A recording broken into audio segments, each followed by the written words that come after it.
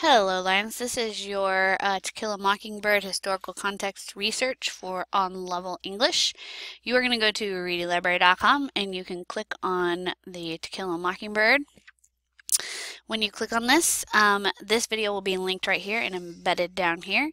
And then we're going to click on the click here, which will take us into the Mac and VIA group for this particular assignment. If you'll notice up here, you can click on this icon to change the view of your resources, and then down here you can click on the view instructions, and there are some important resources here that you may want to use for this assignment. This is the research topics that you're going to be briefed on for the introduction to the assignment, and then over here is the student copy of the assignment and information there, so that is there for your reference. This is a forced copy of your annotated bib template, so if you click on this, it's going to ask you to make a copy. Yes, you want to make a copy, and then you'll have a template of the annotated bib that you can go in and edit yourself, and that will be then included in your Google Drive. So that's there. This is also a forced copy link of your collaboration document. Same thing, you want to make a copy, and then this will have the be the information where you can put citations and things as well for this assignment. This document is the presentation for this assignment, so in case you need to refer to it, there it is.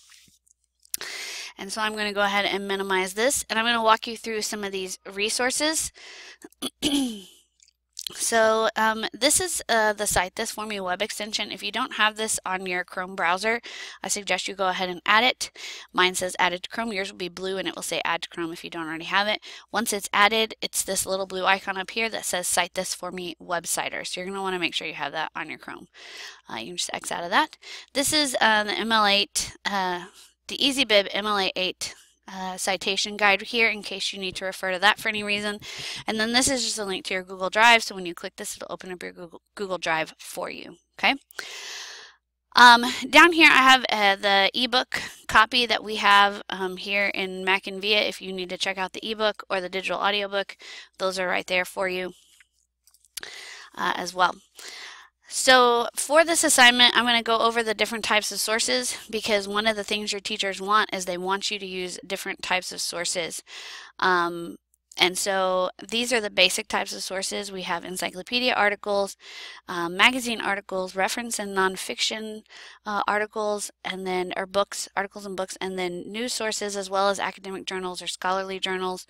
And in the case of literature, you're going to have LitCrit, which would be considered academic or scholarly journals. That's where you'll find your LitCrit. So these are the basic types of sources, and over here it tells you where what databases you can find these particular types of sources in. And so all the databases are right here in Mac and VIA, but I've pulled in just a few that I think you should focus on specifically for the topics of this assignment. Okay, so I am going to just do Franklin Delano Roosevelt. That's what I'm going to search when I'm showing you how to use these resources. This link right here is a great link if you are looking for just kind of some general historical context through the geographical, the philosophical, all those different lenses that they're asking you to look at. So this just gives you a little bit of information to kind of help you understand this time period. If you use any information from this, you're going to need, this is a website, so you're going to need to come up here to the Cite This For Me extension and click on it, and you're going to want to make sure that you choose MLA, and then you're going to want to make sure that you have the citation right here. And so this is what you would copy and put into your annotated bib or your collaboration document if you're looking for sources for that. Okay, so that's what you're going to use for this site. I would also recommend that you maybe start with Britannica School. You don't even necessarily need to cite this source, but you can certainly use it and cite it if you want. But this source is just going to give you a little bit of information about a lot of different topics. That's what an encyclopedia does. It's a great place to start your research because it'll kind of help you understand the topic a little better than maybe you do if you don't know anything at all. Okay, so everything in this article you can cite right here by clicking on the Cite button. Make sure you choose MLA and then copy and paste this into your Works Cited page. Okay. I don't think you guys are going to need any images for this project, but just in case, if you do need an image, you can click on the image and then click on the Cite button, make sure it says MLA and copy and paste that just in case. All right, so that is Britannica School. You can also use student resources and context. This is a great source. This is a great online resource for you to find different types of sources, right? So I'm going to come, because the Encyclopedia Britannica School is just an encyclopedia. That's all that is. I did not mean to click on that. I meant to click there and then click here. So when I put in my topic right here, you will notice that different types of sources are listed over here. So I've got reference sources, I've got biographies, I've got primary sources, I have news sources, magazines, academic journals, critical essays, and even some websites. So this is a great, you can get all your sources from this database because the database itself is not a source.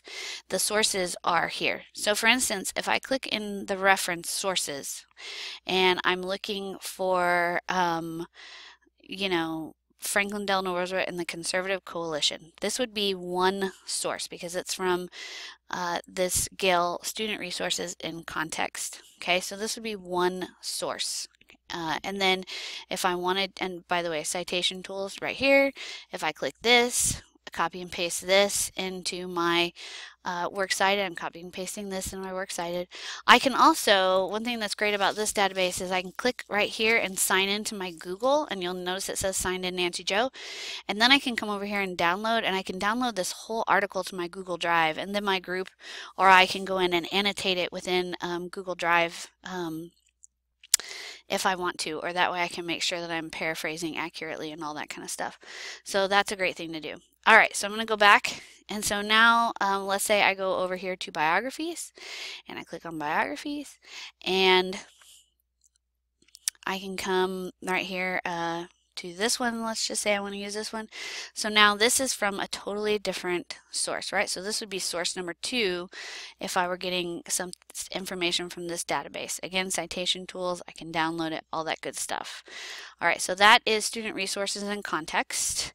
Oh, one more thing I want to show you is the primary sources. Primary sources, if you're looking for a primary source, this is a great database for that because you can find his actual like news radio broadcasts and speeches and different things like that. He has a lot of the fireside chats are in here as well.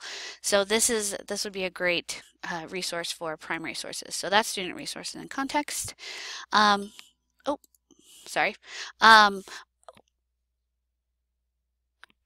Okay, and then next is going to be the Literature Resource Center. So if you're looking for information about To Kill a Mockingbird specifically, or the author, or background on the actual book, this would be a great database to use. It's the same, sign in with Google and get your citations and all that kind of stuff.